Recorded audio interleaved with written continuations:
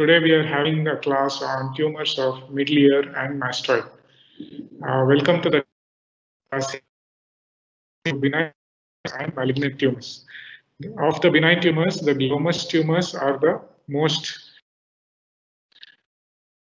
benign tumor of the temporal bone. The squamous cell carcinoma is the commonest malignant tumor.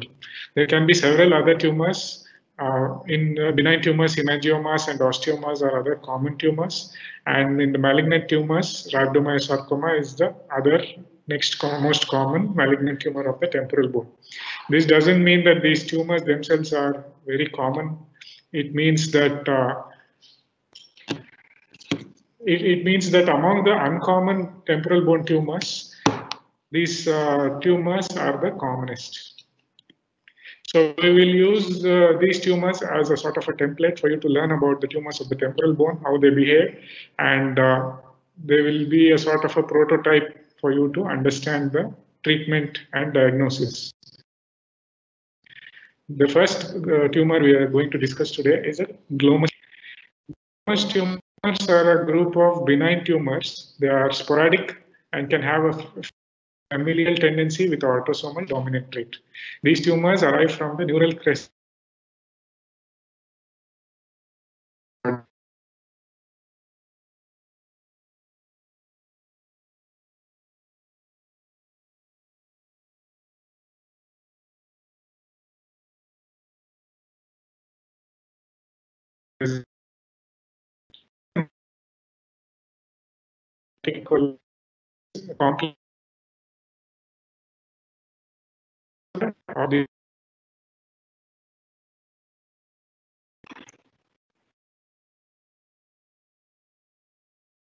This is a slide histopathology of a glomus tumor.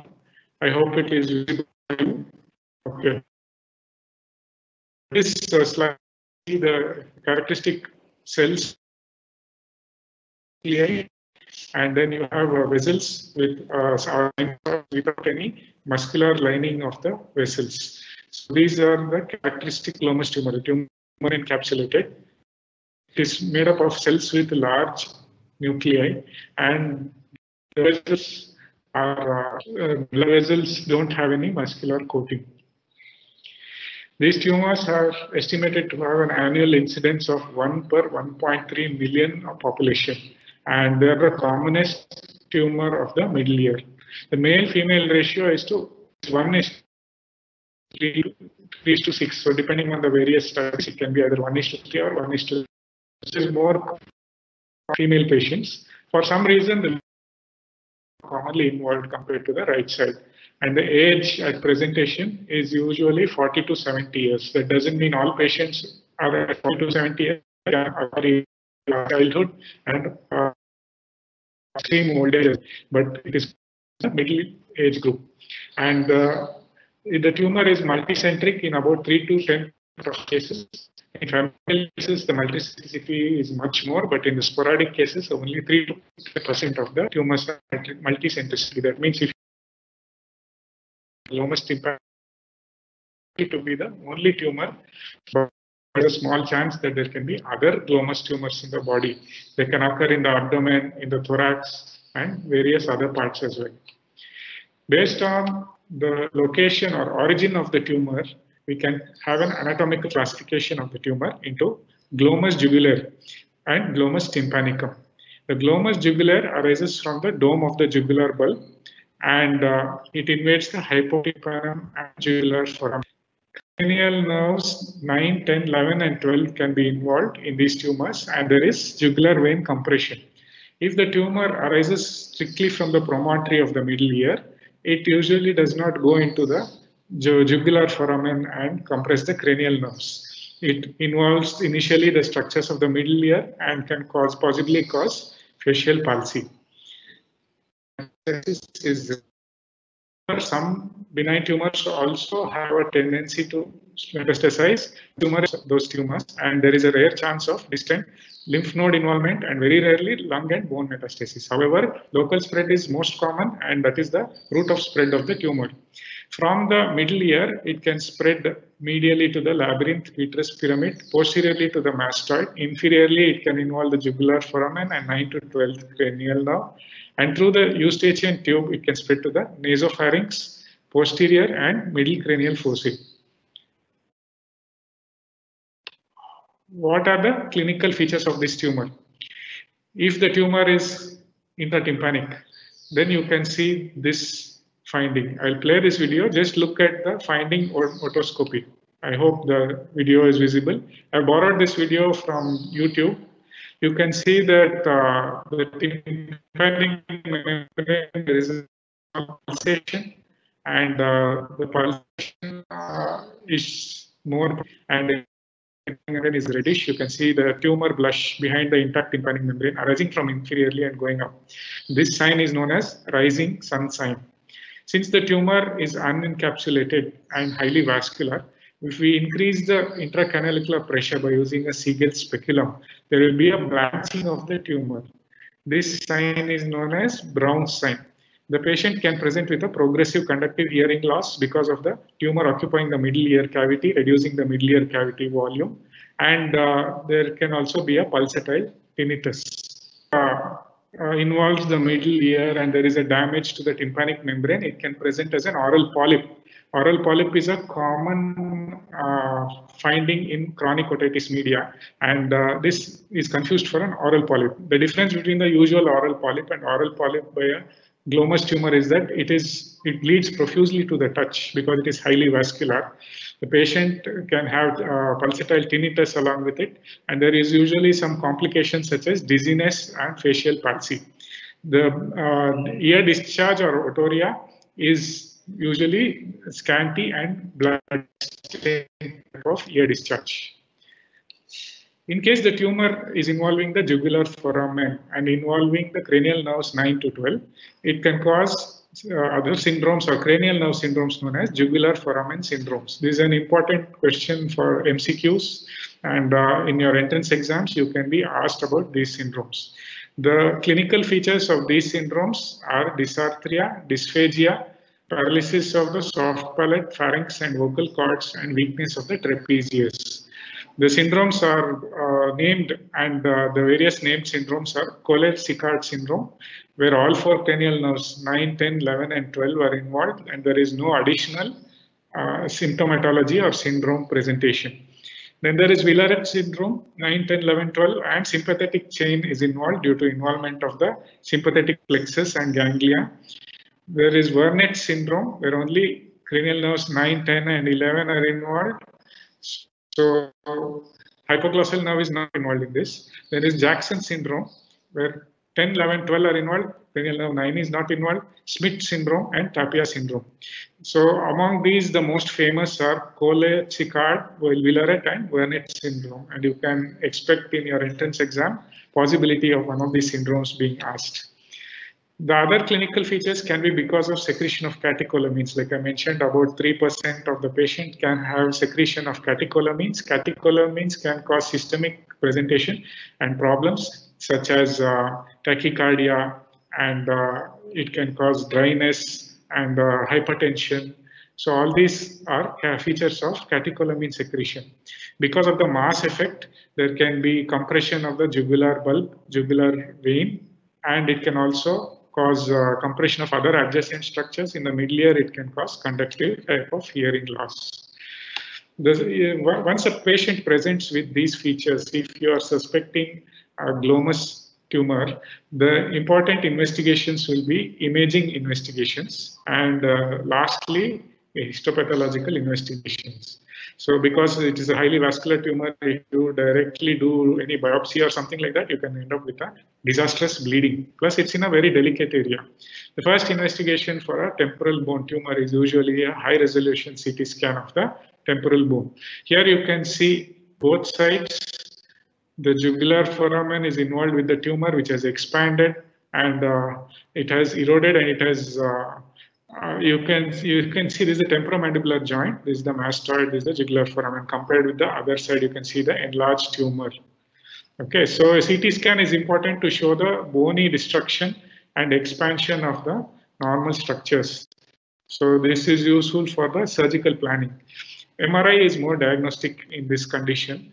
In MRI, when you give a contrast MRI or do a MRI angiogram, you can see the characteristic salt and pepper appearance. In this picture, you can see the MRI, and the MRI is having on the left side, you can see that characteristic salt and pepper appearance. This because the contrast causes it's highly vascular, and the contrast is seen in the vessels. At the same time, there are a lot of dilated sinusoids, and there are flow voids in between the vascular tumor.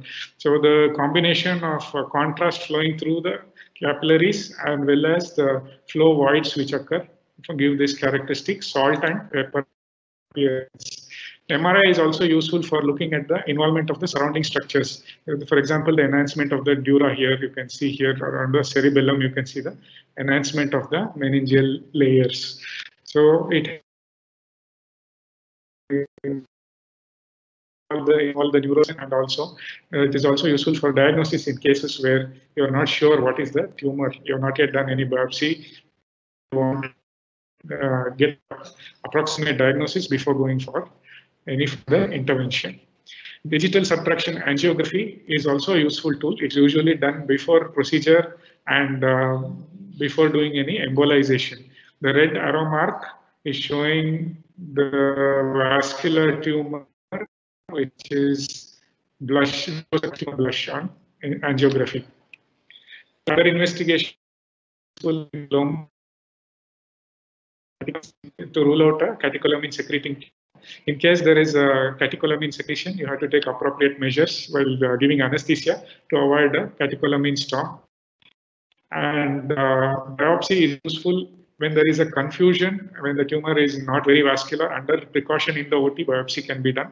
And there is bound to be a lot of bleeding from the tumor, which is controlled by bipolar diathermy during the biopsy. So in case you suspect that it's a glomus and you're doing biopsy, you can take consent in advance from the patient. Also, you can prepare for the bleeding by arranging blood and making sure all the equipment for hemostasis is available. Once you diagnose the patient clinically and you do the relevant investigations, then you know approximately the extent of the tumor and the spread of the tumor. Like I said before, the anatomic classification, there are two types. One is glomus tympanicum, where the tumor is in the middle ear, and the glomus jugular, where the tumor is in the jugular foramen or jugular fossa. And the behavior of both these tumors is slightly different.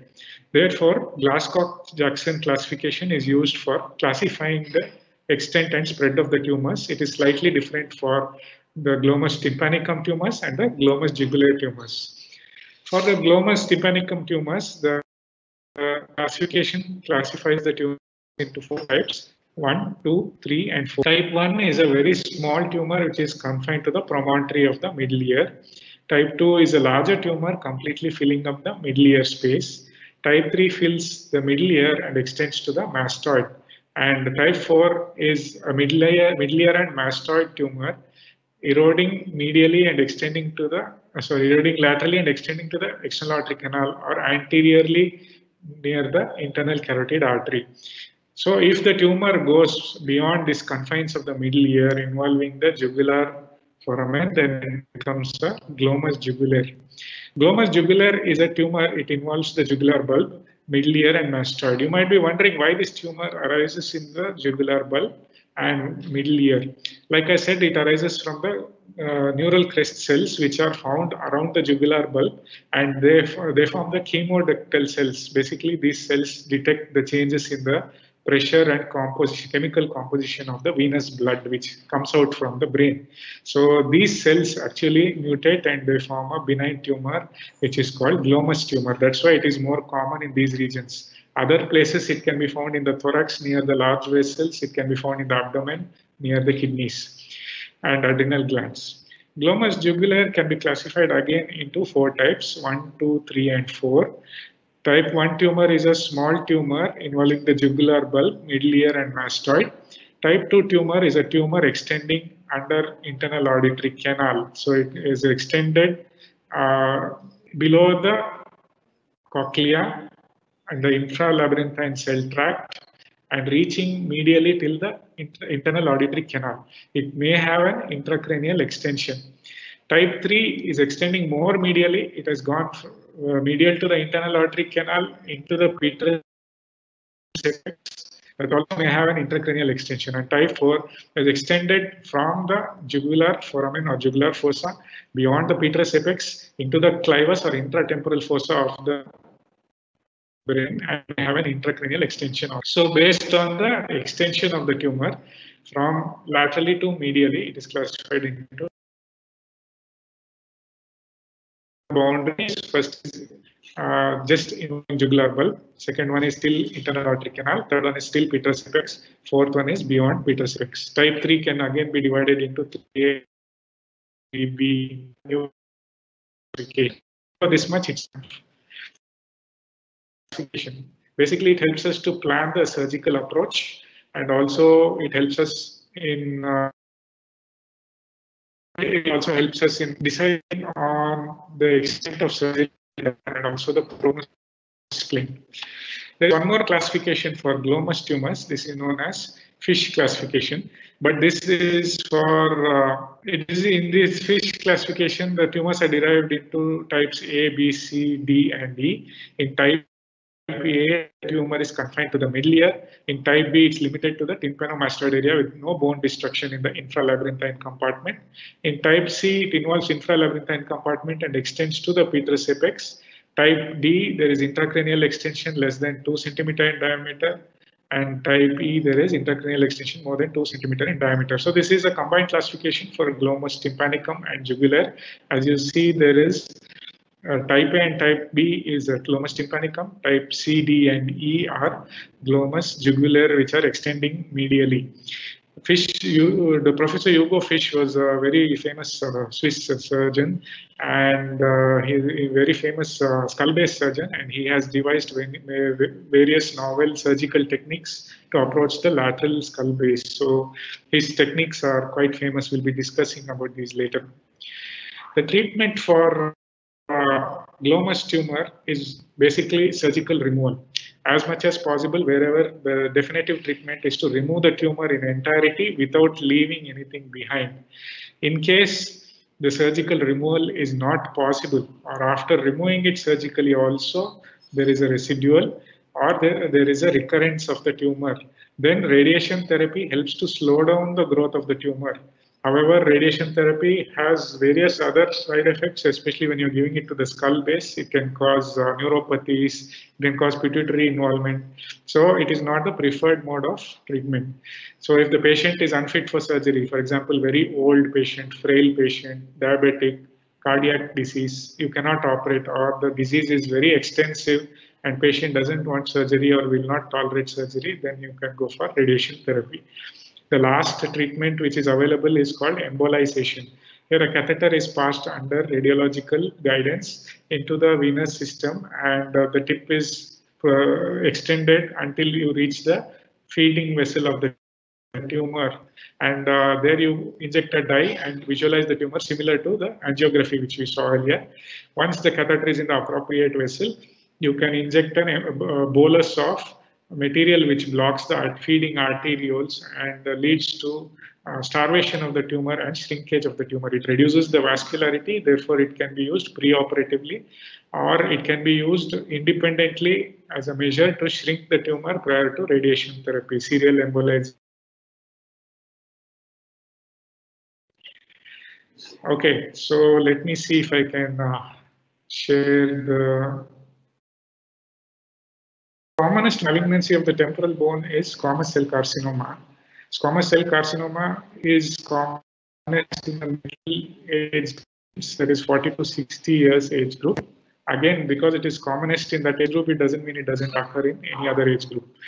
Here also, the females are more commonly affected compared to males. Usually, most of them have associated chronic otitis media. One of the theories is that the chronic otitis media causing recurrent inflammation of the middle ear cleft predisposes to the formation of squamous cell carcinoma in middle age. It has also been found to be common in radium dial painters. So if you've been following your Hollywood movies, there is a movie called Radium Girls. At one point of time, the watch dials were painted with luminous radium, and they did not know the ill effects of radium exposure.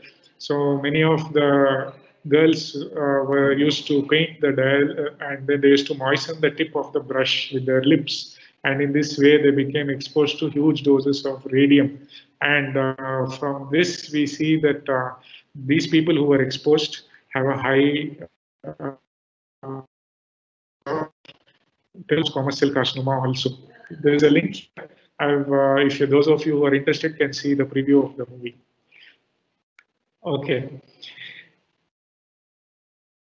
Malignancies are very uncommon. We'll start by saying that very uncommon. Among the malignancies which can occur, squamous cell carcinoma is the commonest malignancy. Apart from that, next common will be basal cell carcinoma, adenoid cystic carcinoma, and adenocarcinoma in decreased frequency of incidence. Histology.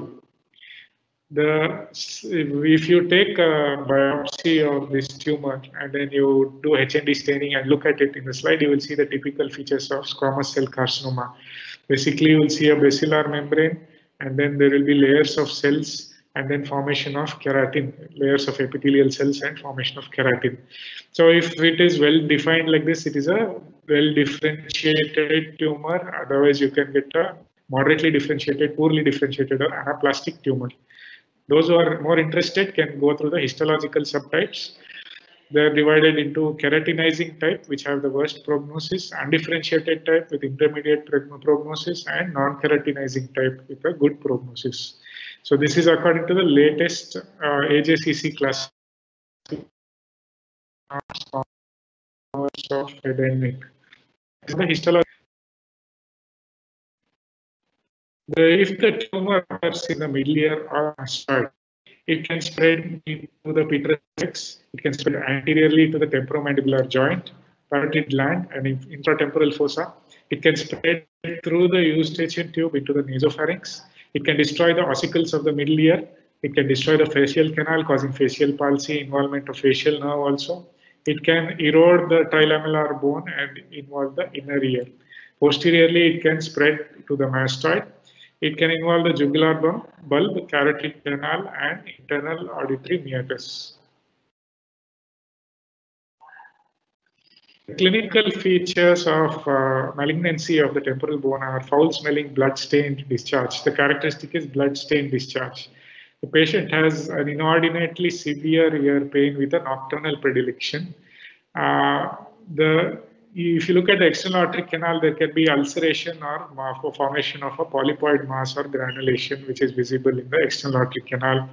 The lymph nodes which drain the middle ear and external aortic canal, that is the periauricular lymph nodes, anterior auricular, post-auricular, and infra-auricular lymph nodes, and the upper deep cervical lymph nodes can be initially involved. There may be features of complications of sequelae of the tumor spreading and eroding surrounding structures, such as facial palsy, sensorineural loss, vertigo, and other cranial palsies. So, similar to the glomus tumors, initially when we investigate the patient with a suspected malignancy of the temporal bone, the first investigation will be a HRCT of the temporal bone. HRCT shows the characteristic erosions, such as seen here. The arrow marks point out to the erosion. Compared to the other side, there are bony erosions. Okay, you can see the anterior spread here into the temporomandibular joint in this picture, and it can even cause inflammation and sclerosis of the surrounding bone. Since it is a long-standing, slowly spreading tumor, sometimes it can cause sclerosis of the surrounding bone as well. If you take an MRI, basically the importance of the MRI is that you can look at the surrounding structures, involvement of the dura, and spread into the surrounding soft tissue. As these arrow marks are pointing out, you can show the spread of the tumor via the eustachian tube into the nasopharynx or anterior spread, or even you can look medially whether it's involved in the dura or other meninges. The malignancies of the temporal bone are classified based on University of Pittsburgh PNM staging system. Okay, since these tumors are quite rare, they are not formally classified in the AJCC classification. We're still using the old classification, which is known as the University of Pittsburgh TNM staging system. So according to this, based on the tumor size and location and spread, that is T, nodal involvement M, and metastasis M. Based on these three factors, we can get approximately the prognosis and the treatment plan for the tumors. If the tumor is very small and involving only external aortic canal, it is T1. If it's limited to external aortic canal with limited bone erosion, it is T2. These two you have learned in the previous class with Dr. Ivan. So I will not go into detail. The T3 tumors are the tumors involving the middle ear and or mastoid with limited soft tissue involvement. And T4 tumors are the extensive tumors extending into the eroding the cochlea, petrous apex, medial wall of middle ear, carotid canal, jugular foramen, dura, and other soft tissues are eroded. It spreads anteriorly or into the nasopharynx. It is spread beyond the, it is called T4. T3 is limited to middle ear and mastoid. T4 is spread beyond the middle ear. Okay. Involvement of the lymph node is a poor prognostic finding, as you all know, and any nodal involvement automatically considered as advanced disease. That is, if there is even a single involved lymph node, then it goes immediately into stage 3. Okay, so after you get a TNM classification, basically you go for a staging of the tumor. So if the tumor size is T3 or 4 only, then it will be a middle ear or mastoid tumor. T1 1 and 2 tumors are external aortic canal tumors. So immediately we go into stage 2, 3, or 4. If it is a T3 tumor that is involving only the middle ear and mastoid without any extension, and there is no nodal involvement, then it becomes stage 2. If there is any nodal involvement, as mentioned before, it goes to stage 3. And any T4 tumors that is extending out of middle ear with any nodal involvement goes to stage 4. Of the prognostic staging, basically stage 3 tumors have a very low prognosis. The 5-year average survival rate is around 30 to 40%. And T4 stage 4 tumors, 5-year average survival rate is less than 20%. Okay, so you can immediately get the prognosis for the tumors, and also you must be very aggressive when you are going for treatment because of poor prognosis. Now again, there are two modalities of treatment for malignancy of the temporal bone. The first modality is radiotherapy. So radiotherapy is a palliative measure when multiple cranial nerves are involved or when a tumor is otherwise unresectable. Surgery is the main treatment option. The surgical procedure where the tumor is removed en bloc along with the involved part of the temporal bone is known as temporal bone resection. Okay. Temporal bone resection based on the amount of temporal bone removed is classified into 3 types. First one is lateral temporal bone resection. Next is subtotal temporal bone resection, and 3 is the total temporal bone resection. What are these types? Why are they classified into 3 parts? This picture gives you a very good idea. If you look at the picture, there is a fine dotted line which is marked as 1. Those of you who are unable to see clearly can open the PPTs in a separate window. I have shared the link for the PPT using the class notebook. Okay, there is a fine dotted line labeled as 1. Okay, so this is the extent of resection of the lateral temporal bone resection. Basically, the middle ear, part of the middle ear, including the tympanic membrane, incus, malleus, and external aortic canal, and part of the mastoid. All of these are removed, and the tumor is removed in toto. So this is preferred in tumors which are isolated to the middle ear only. So here what we do is mastoidectomy, canal wall down mastoidectomy. We remove the tumor en bloc along with the tympanic membrane, the skin of the EAC, and the malleus and incus. Here the stapes footplate is preserved. We are not going to go into the inner ear. We are going to preserve the inner ear. After resecting this entire part, that is external aortic canal, tympanic membrane, mastoid, everything is removed. Then we close the skin in the hind pouch closure. The next level of resection is known as subtotal temporal bone resection. In this type of resection, here you can see a larger dotted line in the slide. Okay, in this type of resection, just tracing out the dotted line for your convenience. Okay, in subtotal temporal bone resection, basically it's a lateral skull-based procedure. You're going to remove almost the entire temporal bone, leaving behind only the petrous part of the temporal bone. The resection extends from the external auditory canal medially up to the internal auditory canal. So all the intervening structures, including cochlea, labyrinth, part of the eustachian tube bone, the zygomatic part of the zygomatic bone, mastoid, everything is removed in block in toto. Okay. After removal of this block of temporal bone, obviously none of the ear functions are going to be there. There is going to be complete labyrinthine dysfunction, complete cochlear dysfunction, and we are going to close it by using the soft tissue flap to obliterate the cavity. The last type of resection is in advanced tumors where the tumor has extended beyond the internal auditory canal into the petrous, clivus, intracranially, etc. That temporal bone resection is known as total temporal bone resection. It is shown in the picture with the solid line. You can trace the solid line in the picture, and this is a combined ENT and neurosurgical procedure where there is a craniotomy done, lateral craniotomy is done, and then the brain is retracted, and then the entire temporal bone is completely drilled out or gouged out and removed completely. And then the cavity which is formed is directly, since there is exposure of the meninges, and possibly if the meninges are involved, when you're removing part of the meninges, all that has to be reconstructed. Usually we use a soft tissue flap. If the temporalis muscle is not involved, that is the easiest flap in this case. We use that, and then we repair the dura also, and everything is closed up. This procedure is very rarely done, and it is done in along with the neurosurgeon.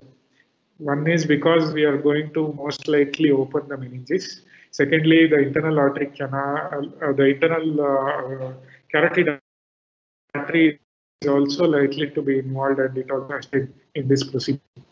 Okay, I hope most of you could listen to most of the lecture at least. Okay, okay. Now I'm showing the histology of the glomus tumor. People who are unable to see the slide can open the slide again, like I said, from the class notebook and look at it separately. Now the glomus tumor characteristically has this feature. It has a sheet of or mass of cells with large nuclei. Okay, these are only the catecholamine secreting or non-secreting neural crest originated cells. This is the main tumor cells. Along with that, there are many vascular sinusoids without any muscular layer. This tumor doesn't have any surrounding capsule. These are the features of the glomus tumor. Okay, you can based on the location of the tumor, characteristic histological findings, you can arrive at a diagnosis. If there's any doubt, possibly immunohistochemistry can also be done.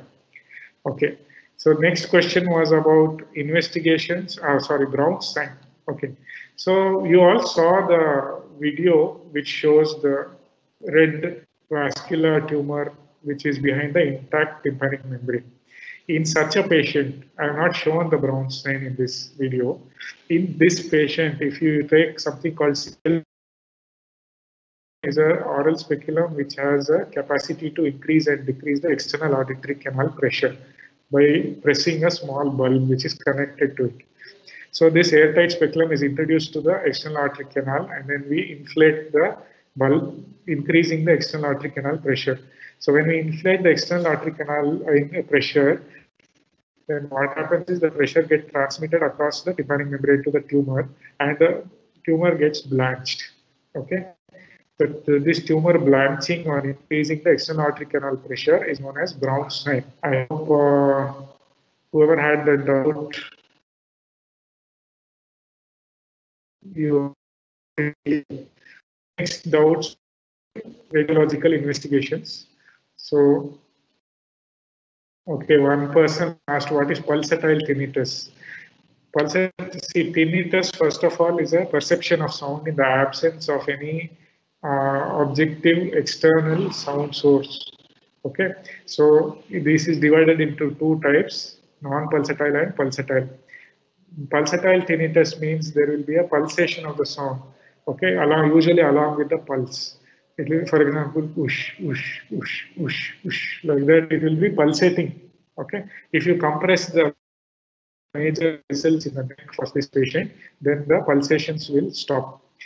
This type of tinnitus is called pulsatile tinnitus. It's a characteristic of any vascular tumor in the temporal bone or posterior cranial fossa. Okay, so it is something which is described by the patient. Usually we don't check for it, but in very highly vascular tumors or aneurysms especially, there, if you place a stethoscope on the ear or on the large vessels of the neck, you can hear bruit sometimes. That is not a very constant or reliable sign. Okay, patient has to describe that he has a pulsatile tinnitus. It is by history. Okay, this is the findings. Now, radiologically, usually for any skull-based tumor, you have to do both HRCT and you have to do MRI. Both have to be done. HRCT will be both plain as well as contrast. For skull tumors, we have to check for involvement of the vessels, we have to check for involvement of the bone, and we have to check for intracranial involvement. Each of these investigations gives separate, excuse me, separate information about these things. The HRCT gives good information about the bone. The contrast gives information about the vascular involvement, and the MRI gives information about the involvement of the meninges and other soft tissue structures. In this is probably a contrast HRCT. Here you can see the erosion of the bone and also slight contrast blushing of the. In the CT scan, there is clear involvement of the vessels. MRI involvement of the other soft tissues. In case of glomus tumors, it also gives us the characteristic finding, which is salt and pepper appearance. Now, what is the salt and pepper appearance? Look at this MRI on the left side of the screen. Okay, on your left side of the screen, you can see that there is a tumor compared to the right side. In MRI, bone is black. Okay, so here the temporal bone is black. The tumor has been enhanced by the contrast. That means there are a lot of blood vessels and there is a contrast flowing through the tumor.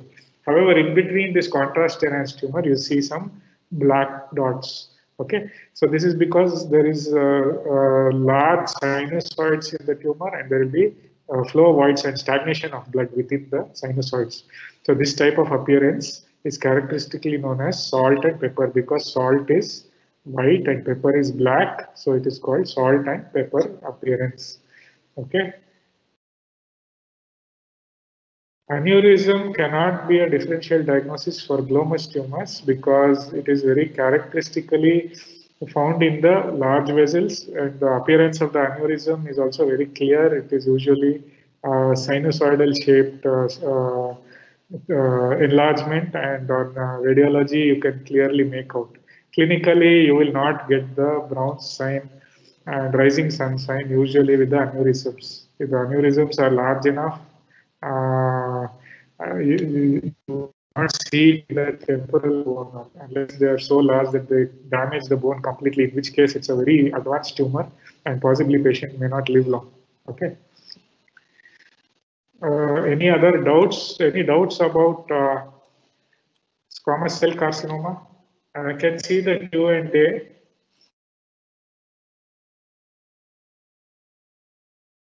I'm publishing the questions which I have answered. How do we identify structures in CT and MRI?